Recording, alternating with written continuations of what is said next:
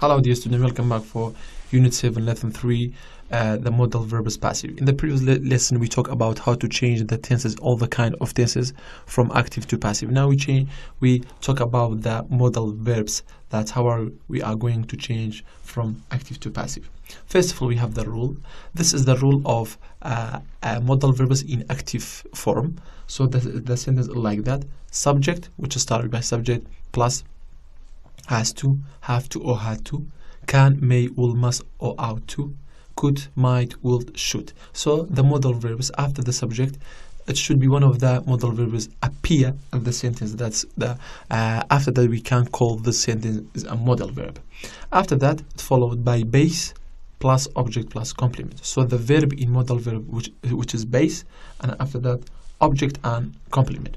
If we change active to from active to passive, the rule became like that. Object at the beginning plus has to, have to, had to. Also we have to rewrite all of them. Can, may, will, must or ought to, could, might, would or should. They are followed by be plus past participant of the verb and complement. Let's see an example. For example, he has to see me at the conference. He has to see me at the conference. As you see, we have has to here, which is the modal verb, and we have me, which is object. So it became like that. If we change to passive, me became I. We have to rewrite has to, so it became have to. Why? Because we have I, so it became I have to. After I have to, there should be be, okay, and after be we have to change the verb of the sentence from present to past participle or PP. So it became seen at the conference, which is the complement of the sentence.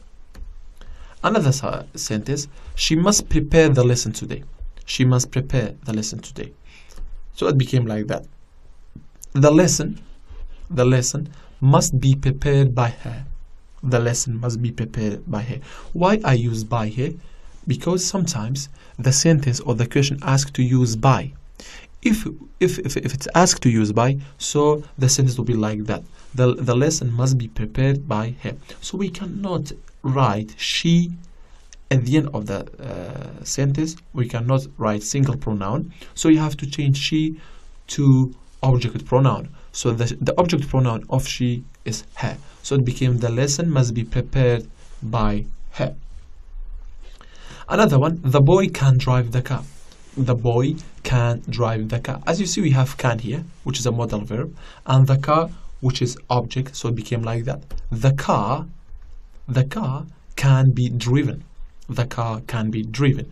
We write can again. After the can, we add be, and drive became driven. The car can be driven. This is all about the modal verb passive. Okay, let's see what is the summary of this lesson. This is the modal verbs, or we can say a brief rule of modal verbs in passive way. So modal verbs at the beginning plus be plus past participle. For example, pancakes can be made on a stove. Pancakes can be made on a stove. This is the passive sentence.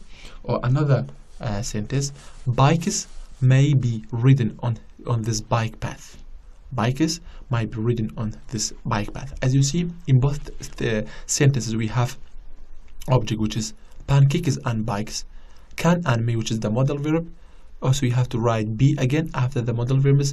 Made or ridden, they are the past participate of the verbs, and on a stove or on this bike path, they are the complement of the sentence. This is all about the modal verbs passive. I hope you understand very well. Thank you very much.